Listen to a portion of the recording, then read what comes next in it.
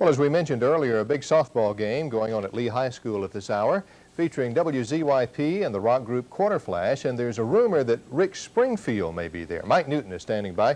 Mike, is there any truth to that rumor?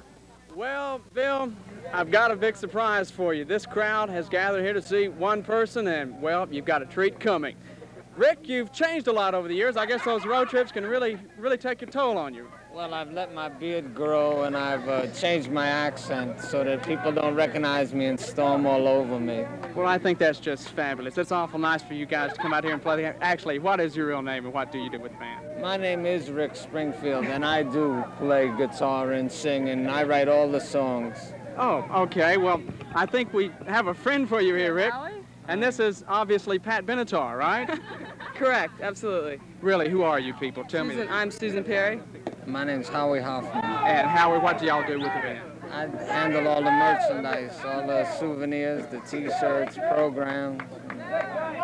Do you enjoy coming out, getting away from the gig for the while, so to speak? Yeah, day off's always great, you know. It's always good. It's good here in Huntsville, too. I always like to come to Huntsville. Is Rick going to show up? Well, he might. You all might not recognize him, but I think he'll be here. Well, good luck in the game. Now we're going to walk over here to the cage almost where they have to keep these women back. They are going mad waiting for Rick Springfield. Why are you here? I'm here to see Rick. Why do you like him so much? Why wait out here an hour and a half to see him? Because he's so tough.